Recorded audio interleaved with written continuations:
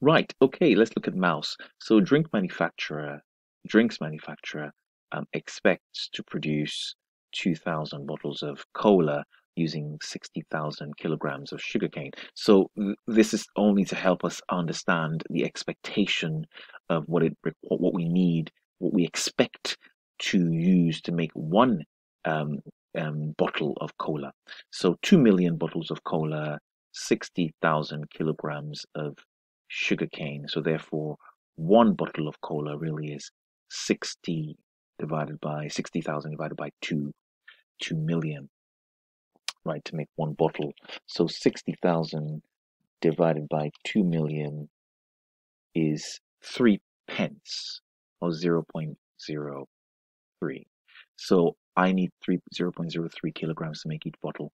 Now, and it says the standard cost of sugar is 75p per kilogram. So that's 0.75, right, per kilogram.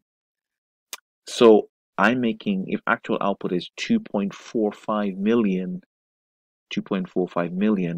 therefore, the number of kilograms I need is 0.03 times 2.45 million.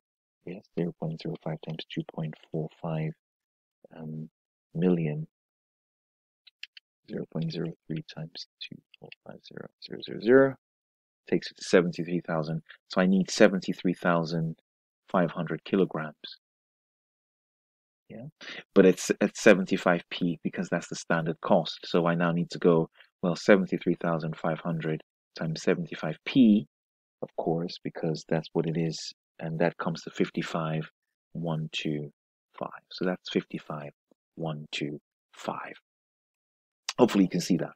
Key point here is get your standard.